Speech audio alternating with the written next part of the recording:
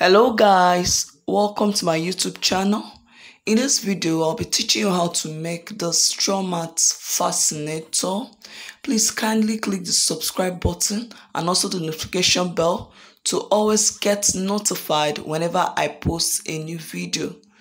Now I'll be making use of fishing line and needle, ostrich feather, about 2 of them, trimmings, already molded fascinator, measuring tape, Alice band, flower, straw mat. We'll be making use of this as well, hot glue gun, wire, the strong wire. That's what we'll be making use of. Now to start, I will put my needle at that end, and with my measuring tape I'll take it around the straw mat to measure out the length of the wire I will use. I want to know the length of the wire to use, so that's why I'm using my measuring tape to do this. As I reached here,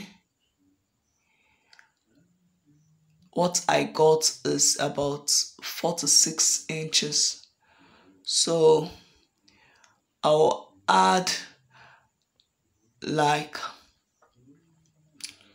3 inches more, making it 49 inches. So the next step is I'll put this wire this way. See where I'm putting it? At the back of the straw mat. Take note of it, please. So I'll fold it this way, and with my fishing line and needle, I'll start sewing. Just watch the way I'm sewing it.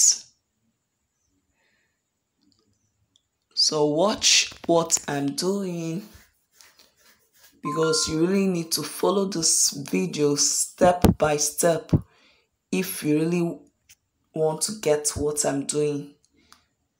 So watch closely what I'm doing with this fishing line and needle. Just see the way I'm sewing it. So I'll keep sewing this way until I get to the other end of it.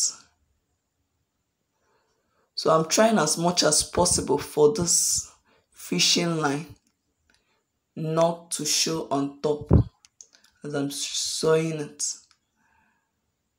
So I'm trying to arrange this wire the way it should be. So just watch what I am doing. You see the way it's going?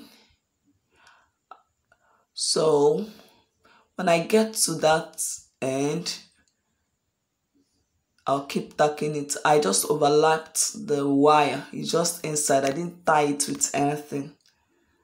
I just overlapped it, and I used this needle and fishing line to cover it up the way I've been sewing. Then when you get to this end, you tie up. When you're done tying up, you cut out the excess fishing line. So this is it. So you can use your trimmings to cover up those edges, okay? So I'm just trying to show you the way it can be covered up. So that is what you do. So next, you put this cap under at the middle. You use your trimming as well to cover up that edges as well. That is an illustration. I just want to show you how you can cover it up. So when you're done with those things, next thing to do is to use your fishing line and needle to attach these two together. But before you attach it, you need to use your hot glue gun to gum it together first in order for it to be strong. You don't need to forget that. I'm just trying to illustrate more on how you can make this strong. That's why you need to watch this video to the end, because if you keep fast forwarding, you miss so many things from this video. So make sure you attach very strong. You keep sewing it until it becomes strong. That is what you will do. Don't forget that, okay? So when you are sure this is strong, you tie it up. So make sure it becomes strong. If it's not strong, you won't really enjoy the look. It will keep trying to fall or something of that nature. So you tie up when you're done, and you can tie it up the way I'm just doing it. Any way you want to tie it up that suits you, you tie it up, okay? So this is the way I'm just doing mine, though there are so many methods, but I choose to do this. So this is it. When you're done, you cut out the excess fishing line. So this is the way it is. So the next step is to attach this ostrich feather to your work. With your hot glue gun, you attach this ostrich feather. You can decide on how you want to attach it. You can face it down like this, or you face the ostrich feather up, depending on how you want to see that. I'm facing mine down. But what happened in this video is that I later faced it up, because that is the most preferable method that will make it look fine.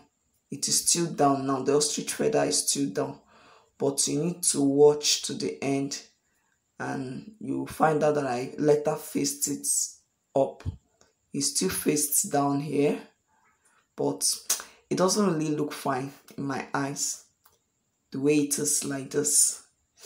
But you still need to watch to see how it would be when I face that ostrich feather up.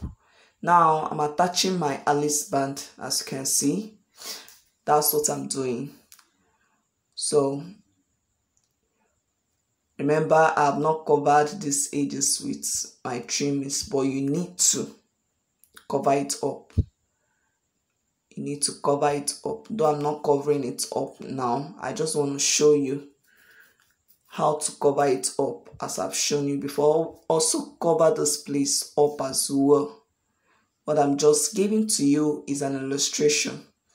So this is how it looks like when I'm done. Can you see that I've faced this ostrich feathers up? That is the most preferable method. Thanks for watching. Bye.